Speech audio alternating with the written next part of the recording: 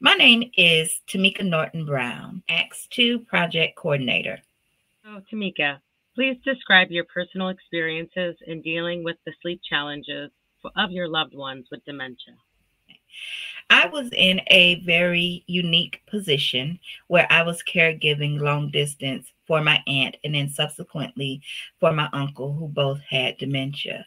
Due to the fact that I was long distance, I would receive telephone calls at random times of the night.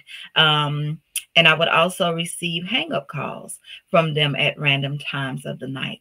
The one thing that I did notice was that as their disease progressed, and especially for my aunt, she would be up at night in the kitchen going through cabinets looking for specific items, and she would do this for hours and hours on end. The concerning part was that she was in a wheelchair, and so a lot of times we would hear things dropping when we were visiting her.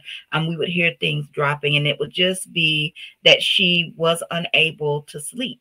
Yeah, my name is Dr. Scott Pickett. I'm an associate professor at the Florida State University College of Medicine. Please share with some of the strategies that you'll discuss in the workshop for sleep improvements of caregivers and persons with dementia. Yeah, so some of the tips that I will discuss are related to what we call sleep hygiene. So sleep hygiene is basically all of the things that you would need to do to make sure that your sleep is really clean. So, those are things that you might be doing during the day that could be creating a situation where your sleep might not be as good as it can. It also might include the environment. So things in your environment that might be contributing to a sleep environment that isn't, good for sleep. And then, of course, I'll discuss some strategies around stress reduction,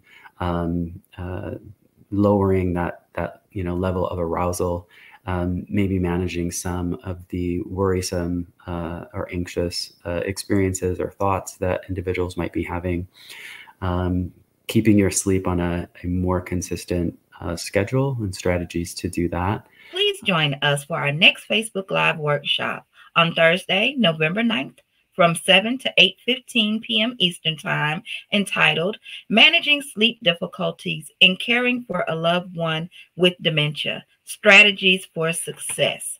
Please join us.